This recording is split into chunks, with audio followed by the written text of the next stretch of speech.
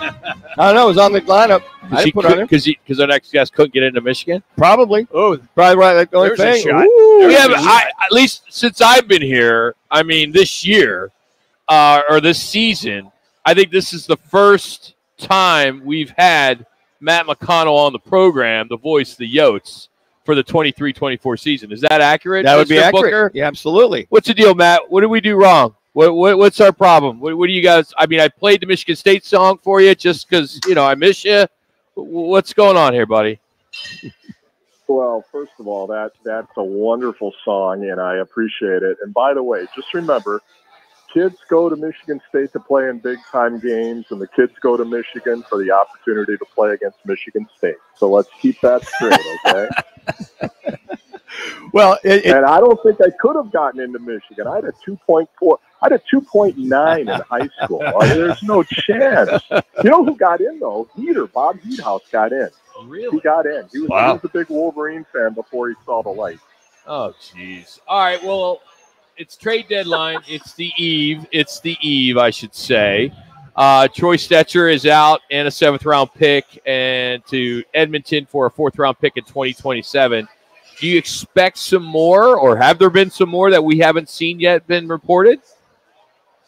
Well, I guess you guys didn't get the word, but I got a call from your station manager about 10 minutes ago. You guys have been traded to Winnipeg. No, I can't think of a worse. Yeah. I can't think of a worse place to go in the NHL than Winnipeg. The challenges we've had with Winnipeg and the media there and the fan base when all that crap was going on many, many years ago, as you know very well. You couldn't. No way. I can't go. No. So, man, am I going to the Blue Bombers? I'm going to the Blue Bombers, and Rock's going to the Jets. Is that what's going on here? I mean, yeah, that's what they tried to get a 7th or an 8th-round pick, but they couldn't get anything for each of you. So I think maybe they got plane tickets or something. I'm not sure, but no, you know what? It's always a weird time, right? It's always. You show up at the rink like this morning. I'm out there at the ice den, and the whole contingency of the media is out there, and you're counting players on the ice to make sure that everybody's out there, and you're wondering what's going to happen. And I don't think it's their last move. Troy Stetcher, I think, was a good depth defenseman for this group, but they were able to. Bill was able to get a 4th rounder, and he gave up a 7th. In the deal as well, but I don't give 2 hoots about the 7th-round pick because the chances are a guy in the 7th round is never going to make it, right? So he did that to maybe get a 4th instead of a 5th, I would think, and he continues to accumulate assets. You got to look at the other guys. Jason Zucker, unrestricted free agent, he's not going to play tonight, trade-related reasons, and it's 50-50 on whether or not they're going to let Matt Dumba play tonight. So.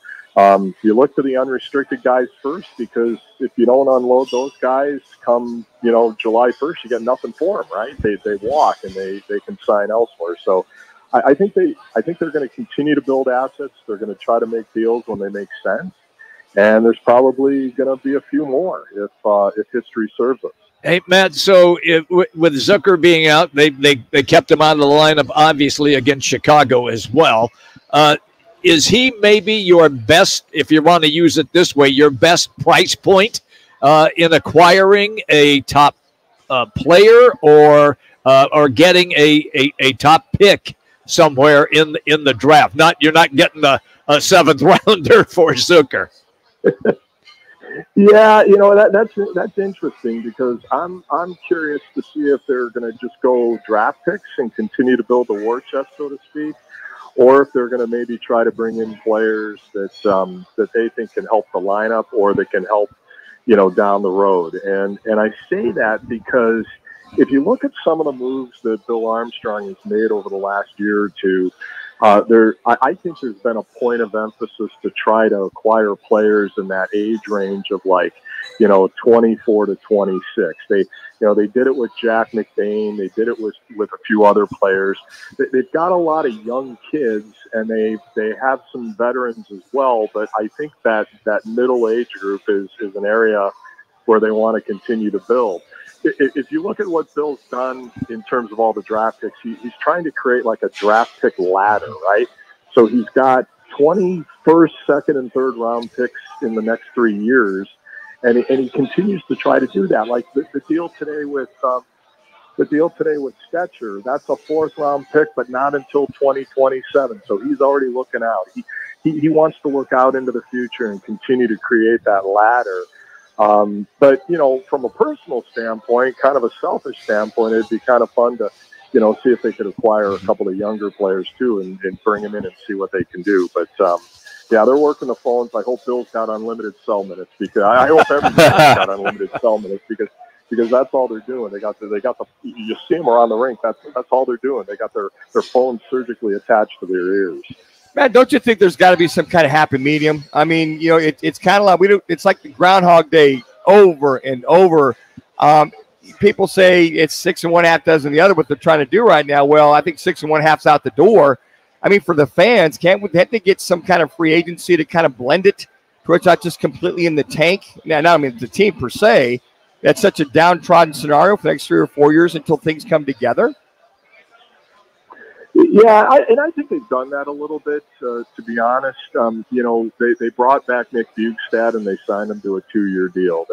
They brought in Alex Kerfoot, and he wasn't, you know, strictly a guy that would be flipped at the deadline, at least we don't think, right, because he signed a 2-year deal. So, yeah, there's something about that. But I also think that this is a group that realizes that for long-term success, you got to build through the draft. You know, it's kind of hard to, you know, talk picks, and then those picks usually, you know, over the course of their development take 3 to 4 years to make it to the NHL.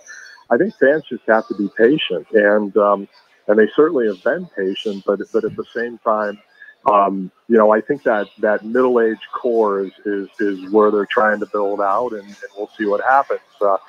You know, if you look at some of the picks that have paid off already, I think the Dylan Gunther kid is going to be as good as any draft pick that we've had in quite some time. I think Logan Cooley has made some really, really good strides, mainly on the defensive side of things. We know what he can do offensively. He's going to be a really good player, and I think Clayton Keller will continue to grow and bloom. So that's, you know, in drafts, if you get one player, it's average. So one player that makes it. If you get a couple of players out of a draft, that's a really good draft. And I'm talking about players that go on and make an impact. And if you get more than 2, you get 3 or more, that's almost unheard of. And they've actually done that a couple of times over the last 5 to 7 years. So, you know, hopefully they'll continue on it, and, you know, and they'll continue to build the program and continue along the process. Man, and on the ice, this team was right there in the playoff hunt. We were all excited. We were like, wow, this team is like right there, I think, on just barely on the outside looking in, and like, here we go. But then would they lose 18 out of 21, 14 in a row before they won 2 in a row? What happened during that time with that team being on the run and then just kind of falling off the cliff, so to speak?